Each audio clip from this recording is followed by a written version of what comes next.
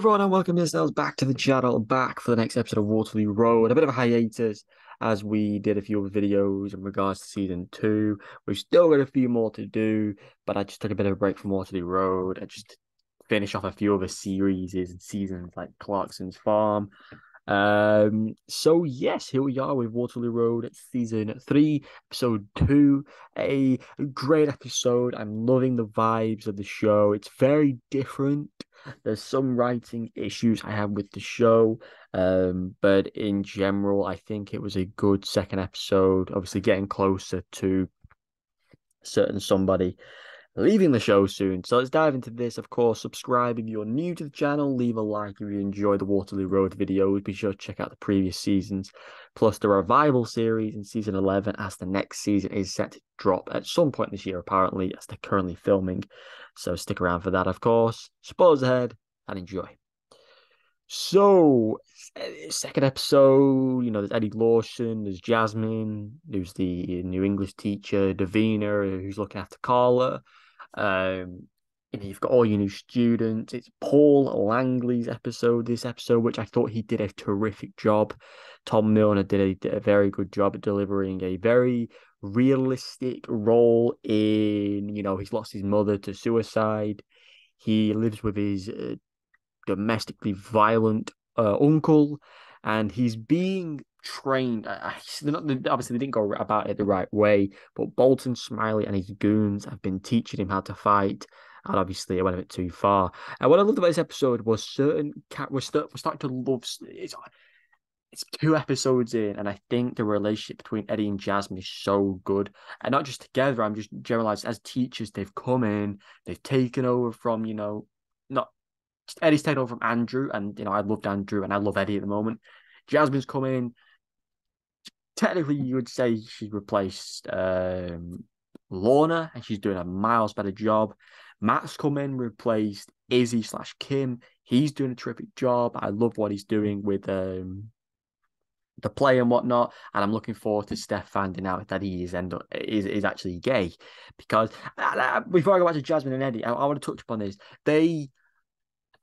Waterloo Road writers don't know how to write Steph or Denise Welsh, and I'll tell you why. It's this simple case of season 1, she was just horny for Jack, and then Andrew for a period, and then Jack again. Season 2, they rectified her, they made her better, they actually developed her in a better way, and all that development towards Maxine and trying to be a better person, not be a drunk, and trying to actually be someone people can tolerate on screen was ruined towards the end of the series, but then sort of saved in the same way. But then season 3, she has been the worst character. She's so horrible to Carla. She deserves to get slapped. She can't tolerate her. She's trying to get with Matt. She's horrible to Jasmine. She's dismissive towards Eddie.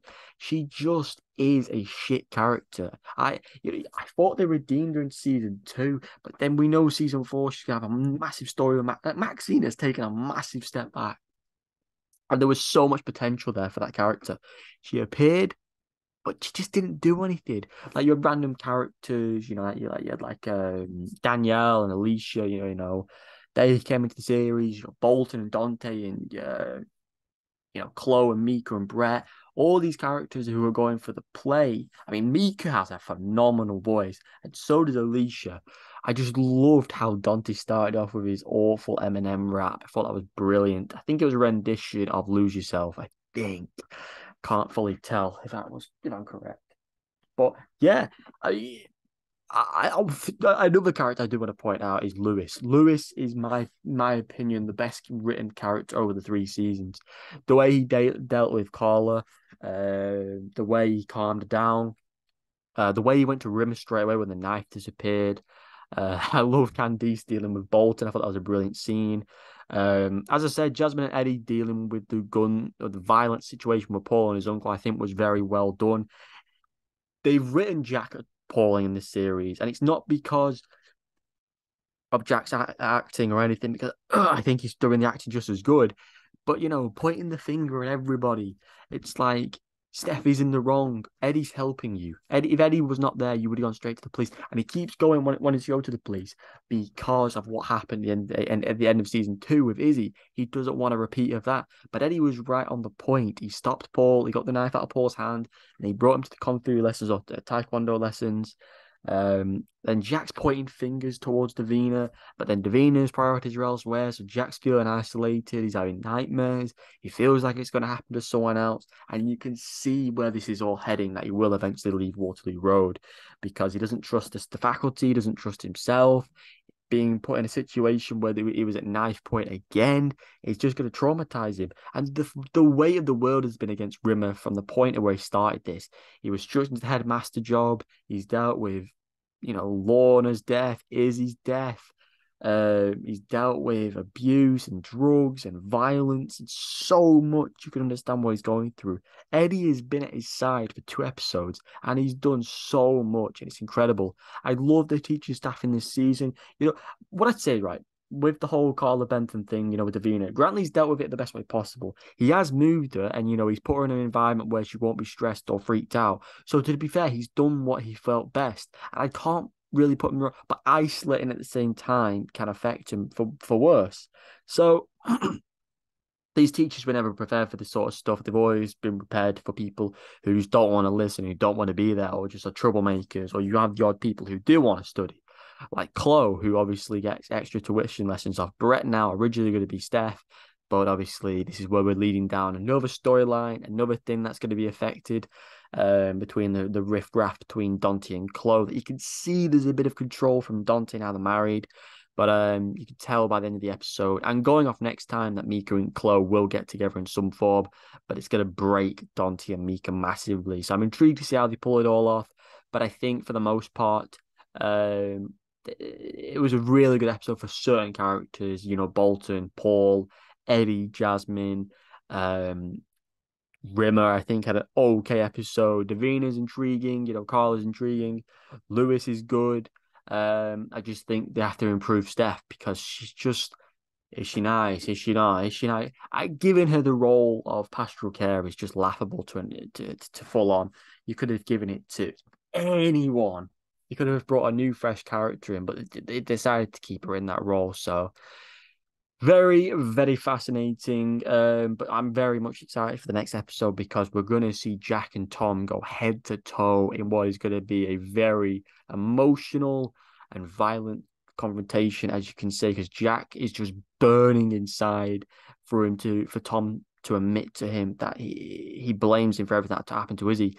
And I don't know why Tom blames him, because Tom did everything he could to do with the drug thing. He called the police. He attempted to get him shifted. He faced off against Seddon. He's tried to put Lewis in his place.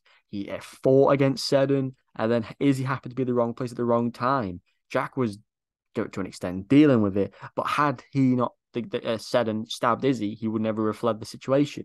So it's always one of the situations. Izzy, in many ways, saved Jack's life. Jack, unfortunately, couldn't save Izzy's life. Just one of those things, and I'm intrigued to see where that story goes. But you can tell it's coming to the boiling point of Jack. Eddie's an incredible replacement, and I'm excited to see where the rest of the series goes and how long Steph will last. Because, yeah, it's her last chance. Yeah, she had a face-off with multiple teachers, but ultimately, it's going to be funny to see the reaction when Matt comes out as gay. Well, he's already come out as gay, but obviously it's not apparent to her, because obviously he's an attractive guy to her, and obviously she likes to hit on every attractive guy in the show because that's all they see Steph as. It's pathetic, in my opinion, from the writer, because there's so much potential there for Steph. To be a better teacher, to be a better role model, their stories, look after Maxine, have scenes with Maxine.